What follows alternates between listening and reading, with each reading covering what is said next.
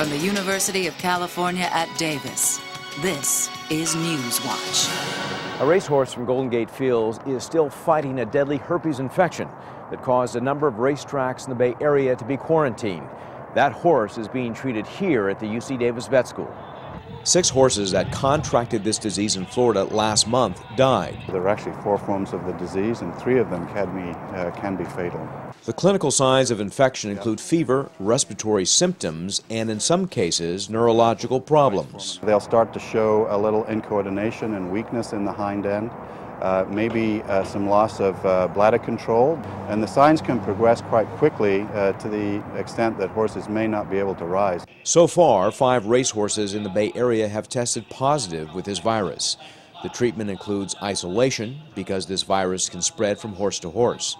Wilson says intensive nursing care is needed immediately, and a human antiviral drug seems to work on horses that have the neurogenic strain. Recently, we've started using a new antiviral drug, at least new to horses. This is a drug called valcyclovir, or Valtrex, which is used to treat herpes simplex infections in humans. Wilson says this is not a rapidly spreading plague that is affecting multiple groups of horses, but isolating new horses for a few days is always a good idea.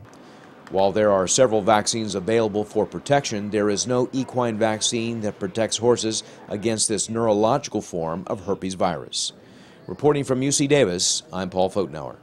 For more information, please log on to broadcast.ucdavis.edu.